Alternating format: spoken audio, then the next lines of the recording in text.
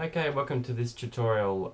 In this we're going to use 3ds Max and Autodesk Ecotect to run a quick solar simulation on a building streetscape.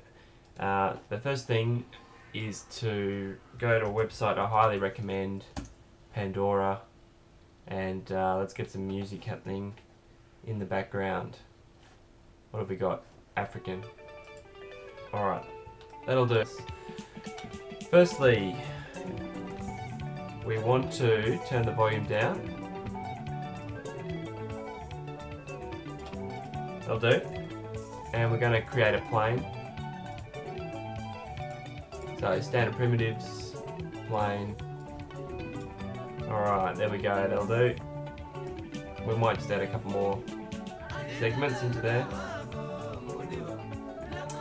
Now we're going to edit mesh this, so let's go to modify,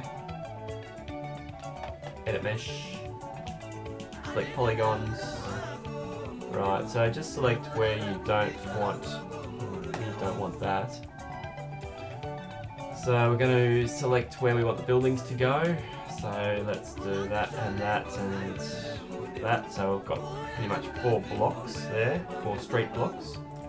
Straight there. On top of that, we're going to create a Greeble, and that Greeble is a plugin for 3ds Max, which is highly recommended. It doesn't really look like a streetscape yet, so let's reduce the taper on this down, get it a bit more squarer, increase the height.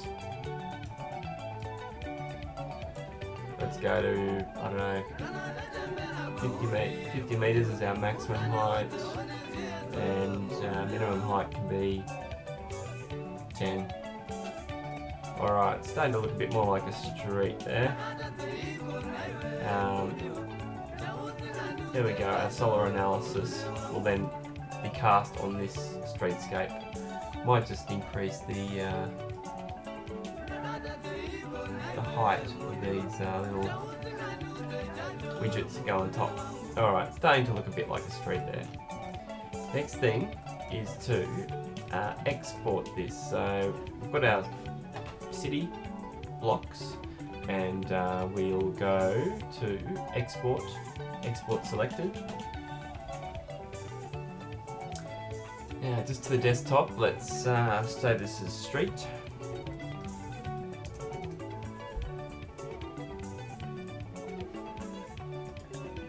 We need to save it as an object. You can also probably save it as a DWG.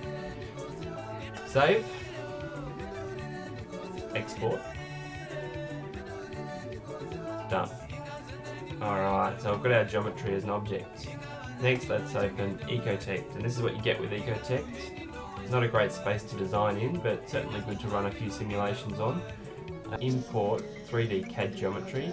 And we'll just import the object. So save that as an object. Let's open that up. Just uncheck invert Y and X axis and open as new. And there we go, sort of wireframe version of our streetscape. Now to see that meshed up, we can go to visualize, and there we have it. So right click on your mouse to do the orbit in Ecotect, and then we're just going to use these functions here on the right hand side. So if we just press on the sun, then we want to display shadows. That's very basic sort of analysis. So that's kind of the foundation, but if we want to get a bit more technical, we can actually set the location. So what we're going to do is press on this icon up here with the globe. Let's load the weather file. Let's look at Melbourne, open that up. Climate data successfully loaded. Okay, and what we can do there is we can have a look at the annual sun path, and there we have it.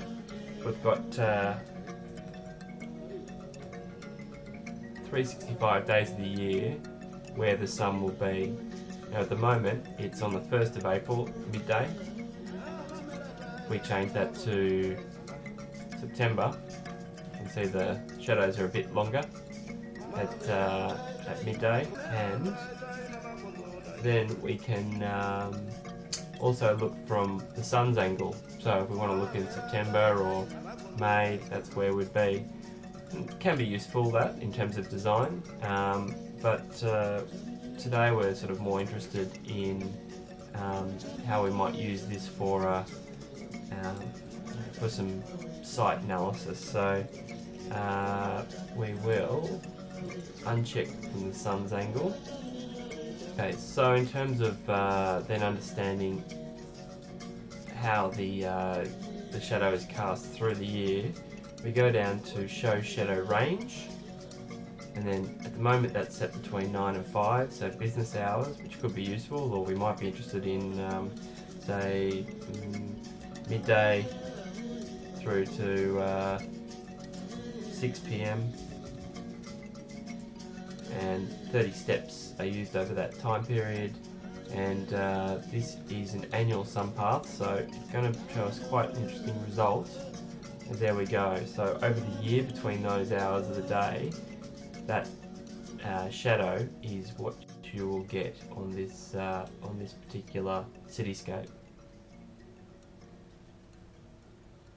Now, you can also do this in 3ds Max, but I think Ecotect's a lot better to just get a very quick result that can be then sort of exported or rendered for your site analysis, and from there can sort of inform the location of design.